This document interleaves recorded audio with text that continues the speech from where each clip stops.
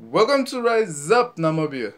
So in this video, we're going to be looking at factorizing by a common factor. By Met Yanata, aka the resistor of bad and the lover of good. Hashtag dark and lovely underscore walk by faith and not by sight.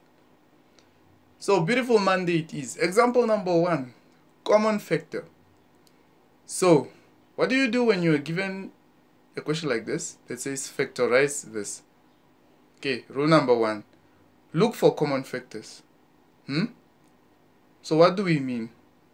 What are the factors of 7 and the factors of 21?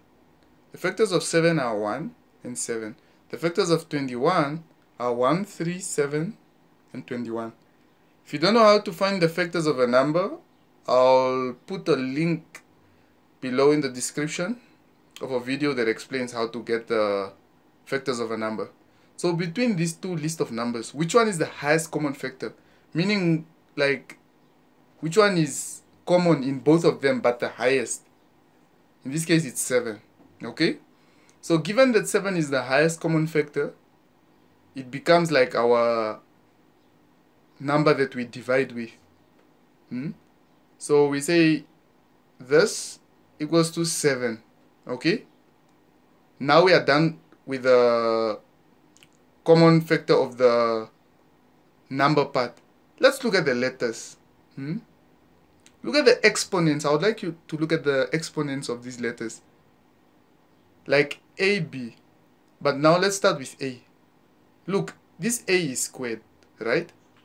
Now, when we are factorizing by a common factor, we use the lowest, like the exponent, the lowest exponent. Like in this example, the first A is squared, but the other side, the A, is only having one exponent, while the first A is having an exponent of 2.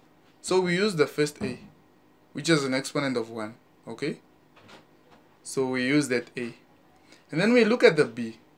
Which B has a small exponent? This B has 2, the other B has 4. Good. So which means we use the B with the exponent of 2. Okay? Now from this part, now that we got this, we put an open bracket and we start dividing this by each of these two parts. Okay? So let's start by saying 7 divided by 7 equals to what? Equals to 1. So we don't write the 1 there. So what's A to the power 2 divided by A? Now remember one thing, when we are working with letters, we minus the exponents. Let me just explain this. Let's say this A squared looks exactly like this. In other words, it's like A times A. And this A is just this. It's just like 1A, okay? So when these two cancel out, how many A's are left? Only one A is left. So that A is the answer. Now what about the B's? The B, this is B to the power 2. This is also B to the power 2. So in other words, it's like this. So the first B will cancel out. The second one will also cancel out. Meaning we don't write any B there because they cancel out. Now let's use this again to divide by this. So now you ask yourself, what's 21 divided by 7? It's equals to 3. Okay? Positive 3. Now, when you come to the A, what's A divided by A? Again, this is like A to the power 1 minus A to the power 1. So when they cancel out, it means we won't have A anymore. But what's B to the power 4 divided by B to the power 2? This is like having B times B times B times B divided by B times B. So the first B's will cancel out, the second one will also cancel out, and then there's 2 B's left, which means you will get B to the power 2. Okay? And then close bracket. And this is your final answer. And just to be sure that this answer is correct, you can always test it just by multiplying the bracket out. When you say this multiplied by A and then this multiplied by 3B to the power 2, the answer should be able to give you this.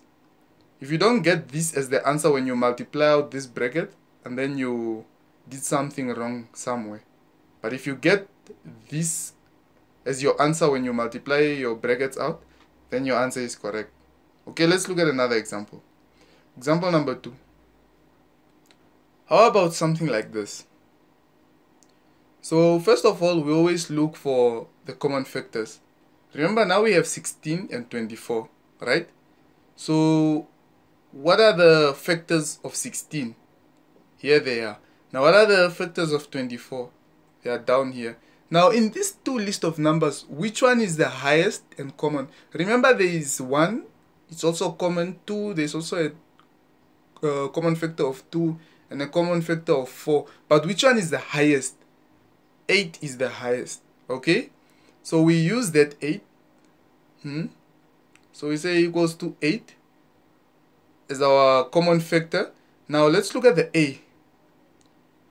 Which a has a small exponent? This a has 4 as an exponent. The other a has a 3, okay, as an exponent, which means the a3 or a to the power 3 is like the one with a small exponent, so we use that a to the power 3. Let's look at the b. The b, this b has b to the power 2, and then the other b has also b to the power 2. So what do we do in this instant? We use it the way it is, because both sides is like equal, so we just use it as b to the power 2. Okay, good. So now there's a tricky part here. There is a c over here, but on this side there is no c. So what do we do with it? In this case, because this side there is no c but this side there is a c, we leave the c that side, we don't write it here. Okay, so we open our bracket. When we open our bracket, we start dividing. So what's 16 divided by 8? It's equals to 2. Okay, so what's a to the power 4 divided by a to the power 3? You know, when we divide, we do what? We minus or we subtract. So it's like saying 4 subtracted by 3 equals to what? Equals to 1. So that's why it's only like an a without an exponent. It means a to the power 1. Okay, so let's get to b. How about b to the power 2 divided by b to the power 2? It will cancel out, meaning we won't have any b over here. Okay, so let's move on to the other side. What's negative 24 divided by 8? It's equals to negative 3. Okay, now we look at the a to the power 3 and divide it to the a to the power 3. This is like saying 3 minus 3 equals to what? Equals to 0. So they cancel out. Let's look at the b part. The b squared divided by b squared. Remember, we minus the exponents. What's 2 minus 2? Equals to 0. And then we have a c. So now we cannot divide the c. So we just put the c the same way it is. We just put it next to the 3 and we close our bracket. And this is our answer. And just to test if your answer is correct, you can always multiply this, like you can multiply the bracket out just to see if it will give you this as an answer. If you don't get this as an answer when you multiply your brackets out, and then somewhere, somehow, you made a mistake. Let's look at another example. Example number 3. Factorize this. So what do you do in this instant? First of all, you still look for common factors. But how? Because in this case, there is only one number. Like on the other side, there is a 1. And this side, there is a 2. So what you do is, since there is only one number, which is a 2, and the other side is a 1, which doesn't really count, just start with the letters. Let's look at the x part. Which one has the small x?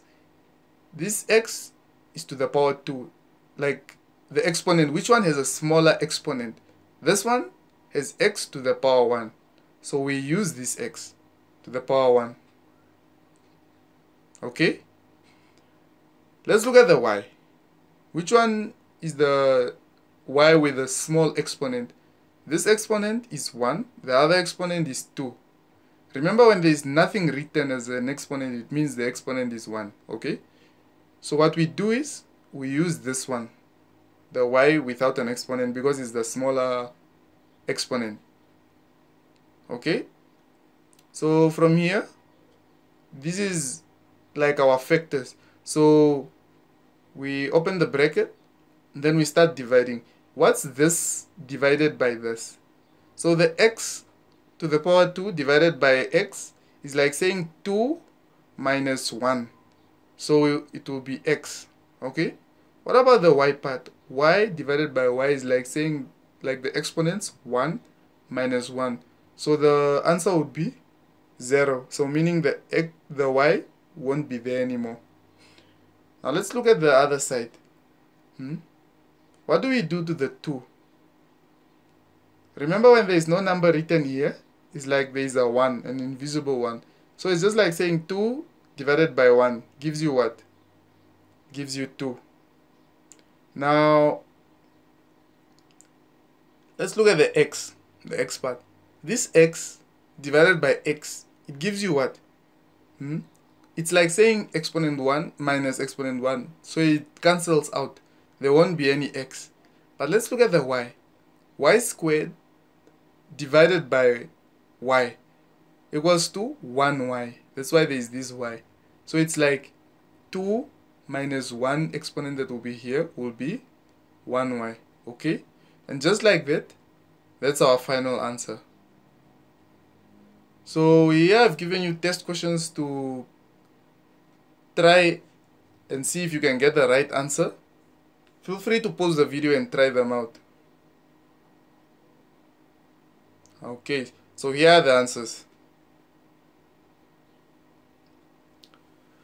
Thank you all for watching. Please do like, subscribe, turn on that notification button to be the first to see the next video. Share with friends, family and classmates. And remember, together we rise to higher heights, apart we all stay behind. Cheers.